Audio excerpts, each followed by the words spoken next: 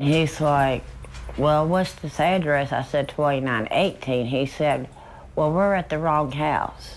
It was a regular Wednesday night for Jenny Cockrell and her family. She was making dinner when her husband yelled from the living room. He said, no, get in here now. And the way he had said it, I thought something bad.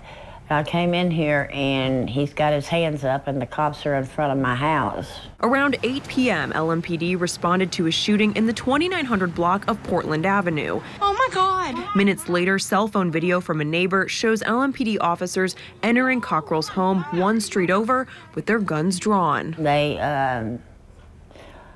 asked me, where's the gun? And I'm like, there's no gun here. They was at the wrong house.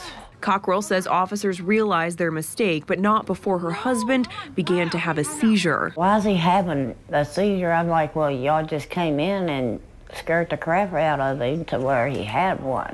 EMS responded to the home, but thankfully he didn't have to be taken to the hospital. Cockrell says she now worries about being in her own home. I hope to God it don't happen again. LMPD tells WLKY they are looking into the incident. Cockrell wants an apology from the department and had this piece of advice. Check the address before you really go in.